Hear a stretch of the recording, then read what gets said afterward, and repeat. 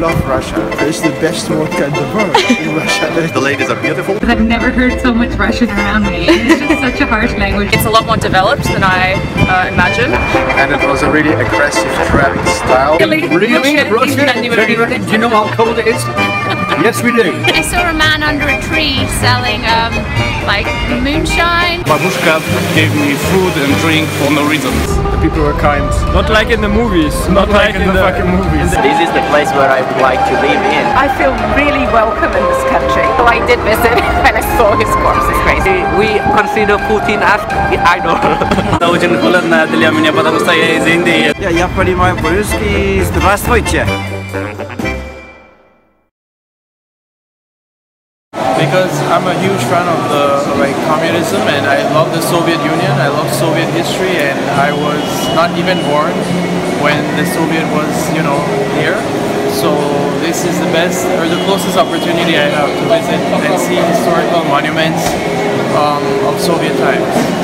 Yeah, so you were saying that you decided to get fan ID, yes? Yeah, like the problem is where I'm from. I'm from Belize, by the way. It's a tiny country in Central America, and to get a Russian visa, I have to travel all the way to Mexico City, pay 180 US, and then pay the flights and the hotels. So this was a much cheaper way. I just had to buy a match ticket, which was maybe 200 US, and then I got a fan ID, which allowed me to enter for free. Yeah.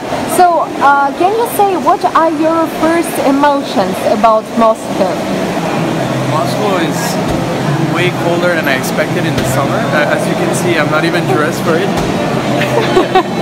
The weather is really unpredictable here, but I still love it. Like, I love to see these monuments, these buildings, and just to see the history in this city. It's really great.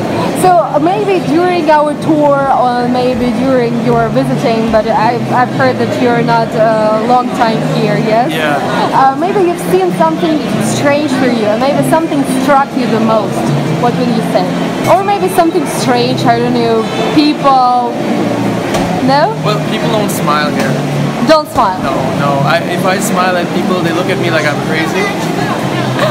So, what are the stereotypes in your country about Russians? Do you just think of our country, you just don't care about it? No, there's not much we know about Russia in our country. Most of what we get is through the American media. And the Americans have a specific perception of Russians. Russians are also famous in the internet now. They're like in the States, there's all these challenges like eating the washing machine soap and stuff like that. I heard that in Russia it's like 100 times more crazy. Even the driving is really crazy. I see the greatest videos of people doing the craziest things on the road, especially during winter. So Russians are known for being like very brave, but at the same time very crazy. Yeah.